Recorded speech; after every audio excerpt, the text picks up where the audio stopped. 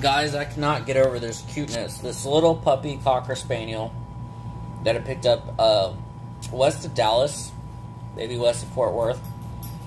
I don't know. And he is going to San Antonio. But I've already did over 700 miles today, so I'm exhausted.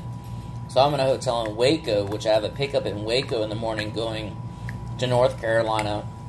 And then I have a pickup in Austin going to Connecticut, and that's going to be a big story. I'm going to let you hold on, as it's a rescue situation, and the person that was staying in an Airbnb, seeing a baby shower, saw this dog across the street basically just in a terrible condition, left outside, and she works for a shelter in Connecticut, so we're trying to work together to give this dog